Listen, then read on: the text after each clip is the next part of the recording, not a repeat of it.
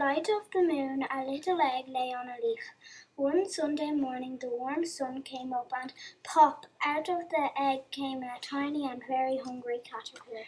On Monday he ate through an apple, but he was still hungry. On Tuesday he ate through a pear, but he was still hungry. On Wednesday he ate a plum, but he was still hungry. On Thursday he ate a strawberry, but he was still hungry. On Friday he ate an orange.